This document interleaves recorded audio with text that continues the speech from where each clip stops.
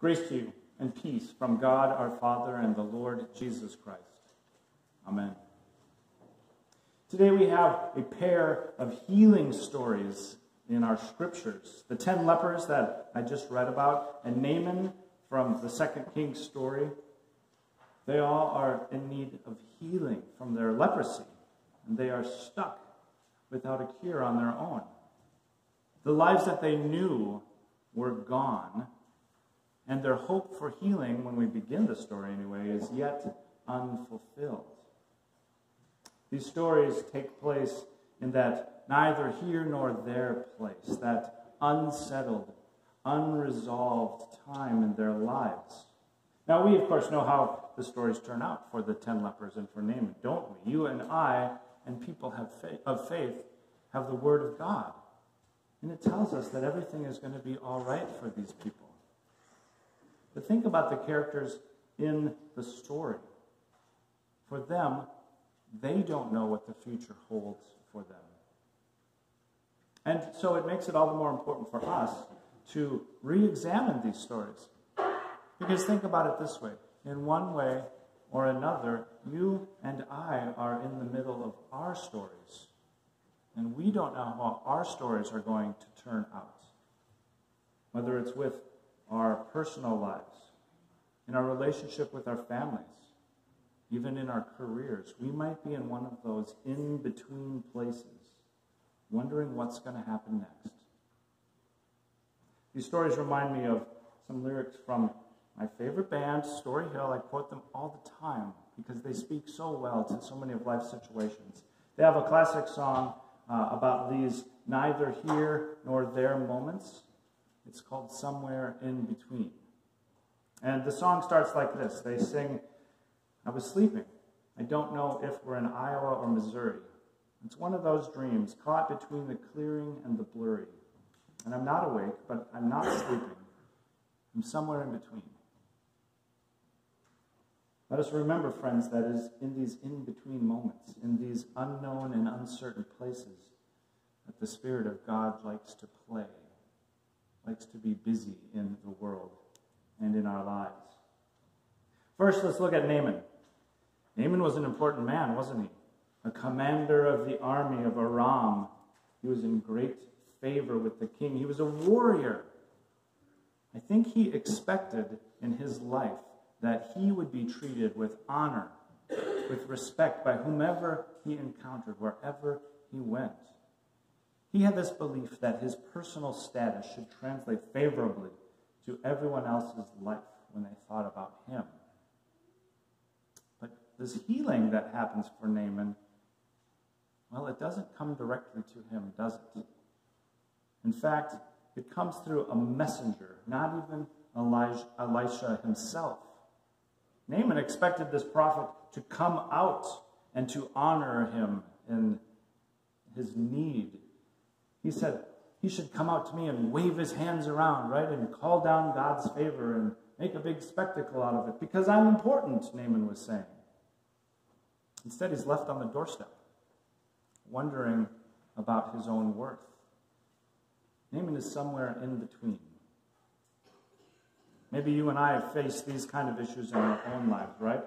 Just because in one part of our lives, maybe we have a certain job or a certain position somewhere where we are respected, where we are honored, we think, well, that should translate to everything in my life. Everywhere I go, people should treat me with respect.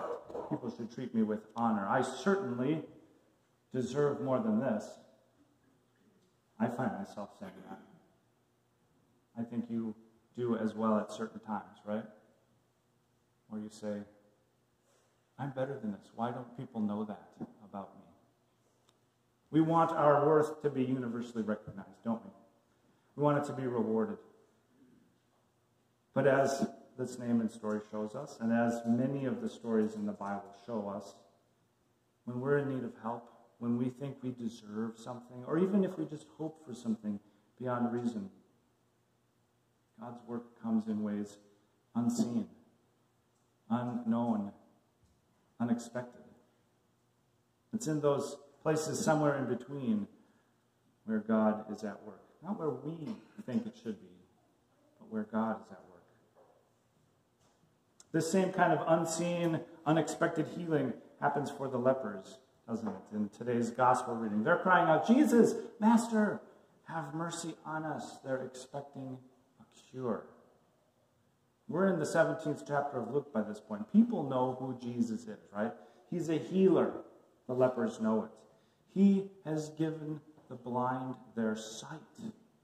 He has cast out demons. These lepers know who Jesus is. Heck, Jesus calms the wind and the waves, right? He's pretty famous at this point. And so those 10 lepers, when they see him coming, they know who he is, and they expect something for themselves. They expect healing. And instead, they're sent away. I bet you they were used to that, being sent away for who they are. It's not what they had in mind, right? When Jesus says, "Go and show yourselves to the priests," they think, what? No command from on high? No special touch? No fancy prayer raised to God? Didn't he once mix spit and dirt and help some guy? Can't he do that for us? These lepers are thinking.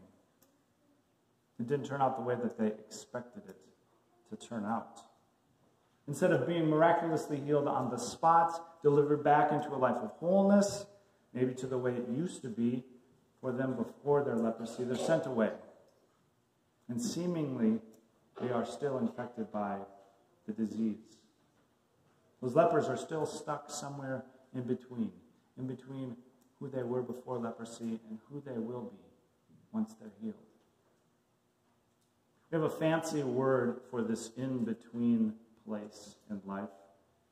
It's called liminal space. Liminal space is that moment of uncertainty before everything changes. You see this in stories, you see this in movies, you see this all over the place in your own lives as well. Think of it this way. Liminal spaces like this. You're about to go out on your first date with the person that you really like. Some of you are going to have to think back a little ways on that, huh? Up to this point, you've never been alone with this person. Maybe you've been in a group before, but you've never just been the two of you together.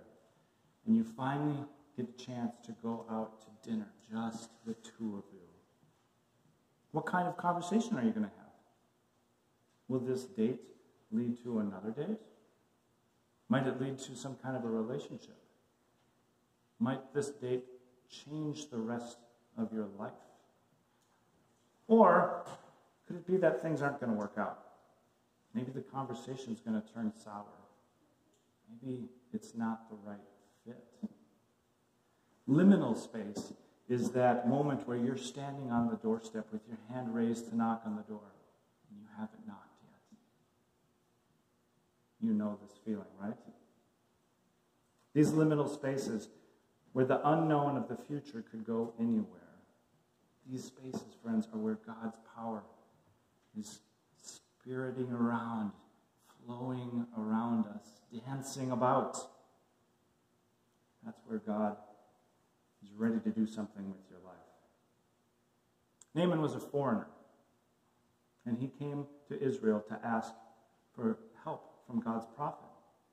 The lepers were outcasts. They were stranded somewhere between Galilee and Samaria. If you remember the region between Galilee and Samaria, it's not quite a Gentile region, it's not quite a Jewish region. The Bible reminds us that Jews and Samaritans don't really get along all that well. And so Jesus, the Son of God, enters into this in-between space, that liminal space. Have you been in these times in your life where you're somewhere in between, and that's when God has acted? Friends, I think this is where we are at United Lutheran Church of Proctor right now. We're somewhere in between. We're not the congregation that we used to be. Gone are the days of Bethlehem and Emmanuel. I will say I'm pleasantly surprised as your pastor that I don't hear a lot about that anymore. 2 years in, nobody's saying, you know, Pastor, Bethlehem used to do it this way. Or, well, back in Emmanuel, we used to. I don't hear that anymore. And that's a great thing. It really is. Our histories are history. They are who we were, but they are not who we are anymore. And yet, we're not to where we're going yet, are we? There's something different for the future of this congregation. We don't know what it's going to be. Maybe it's a new building. We've got plenty of money set aside for that eventuality. Is it going to be here? Is it going to be somewhere else? I don't know. Maybe it's not that at all. Maybe we take another turn and head in a new direction as a congregation. We are not there yet.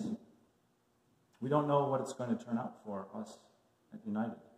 We're in that liminal space. We're somewhere in between. Remember at the beginning of my sermon, though, I mentioned that as people of faith, we have the Word of God to look to help us trust, to help us believe, even when we're stuck in the middle. The truth for Naaman, the truth for the 10 lepers, and the truth for us is that God is always at work in the unknown places, in the unseen places, in ways unexpected. God is at work. Even when we are in the midst of the unknown, when we are in these liminal spaces, as people of faith, we can believe that God is still working. Story Hill ends their great song with these lyrics. I was sleeping. I don't know if we're in Iowa or Missouri, but it doesn't matter. It all looks the same through the cornfields and the snow flurries. And I'm just passing through on the way to somewhere. The destination's distant, but I don't care. I haven't yet arrived, but I'm not just started. I'm somewhere in between. Friends, may we be confident enough to believe that even though we are somewhere in between, that's okay. That God is faithful and just, compassionate and merciful. And God delights in these spaces in between and leads us forth into a future yet unknown. He leads us forth with grace. Amen.